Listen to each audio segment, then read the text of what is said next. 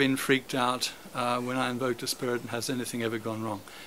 Yes, I'm embarrassed to say quite often things go wrong. One of the pleasures of working with magic is to learn step by step. One of my first experiences when I was quite young was far too successful, and I got a grinning head about the size of an orange gnashing its teeth and staring at me outside the circle. That freaked me out, but I kept my cool and banished it. And that was foolish, because having got it there I should have said what I wanted it to do for me. But, you know, under moments of stress, these things not so easy to think about. So yeah, definitely yes. And my practice isn't perfect yet. And the trouble is that magic is in fact a broken science. Back 2,300 years ago, they were practicing it, they knew what the rituals were. Quite often in the procedures they say, do the usual.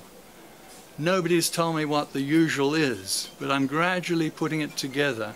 These guys knew, and they knew what the conditions were, what you should do, and what the signs of something about to go wrong were, and how you fixed it. I'm putting that together still. Christianity, for whatever it's worth as a religion, really devastated magic. So when the Greeks took the magical manuscripts to Constantinople, they were Christianized, and they started writing certain words in code, writing the Greek backwards, using substitution codes, making it very difficult for people like me to read it and figure it out later. And then when it went into Latin, suppression by the church and the fear of being discovered and garroted or burnt at the stake or imprisoned for 21 years, kept them from writing all of the details, particularly with necromantic rituals. So what we have today is a broken tradition, which I am trying very hard to restore. Now, I live, as some of you know, in Singapore, and there's a tradition of Chinese Taoist magic there. And these guys can claim, and I believe they do, 36 generations of magicians who've passed the word on from one to the next. And these guys have got complete systems, and strangely enough, they're a little bit like the Goetia. Like, there are what they call registers of spirits. There'll be 60 spirits or something. And to get an initiation, you're obliged to call successfully and bind each one of these spirits, at which stage your master will go, okay, you passed that one, here's the next lot, and they're more difficult, and so on. Now this is a solid tradition. I can't say I've worked my way very far into it, but I've worked my way in far enough to see the parallels. Because basically spirits are spirits, whatever language they're talking.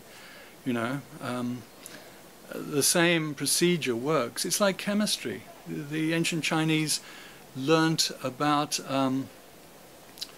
inorganic chemistry and producing medicines and things in the year 1200, which science has just discovered 30 years ago.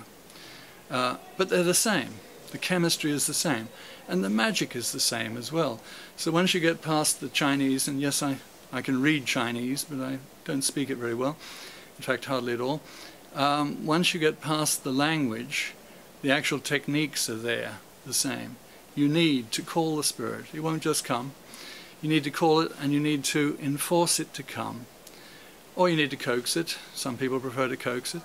And then when you've got it there, you need to bind it. Then you need to ask it what you want, and you need to make sure it does it. And then you need to fix it so it'll come back. That's the full method. There you are, guys. I've just told you the whole method. In whatever tradition it happens to be, whether it's a grimoire, a Graeco-Egyptian, or whether it's a Taoist magician inside a circle with 28 stones around him, the same technique is used. Timing, very important. Binding, very important. Circle protection, very important. Phylactery layman, very important. All these things, exactly the same in every tradition. So I've been putting together bits and pieces of Chinese magic and seeing where the holes are in our Western practice and filling those holes. So yes, eventually, when I get to the end of this, I'll publish.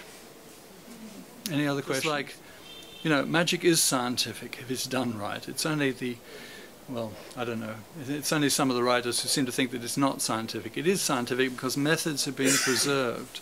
What was done 2,000 years ago was done by me 20 years ago. by somebody else yesterday, and so on. Yes, I want to work on these. My point is, though, that I do not wish to write a practical manual unless I've actually done it and made it work. And so I'm accumulating those sections, and it's a big job. So give me time. Okay.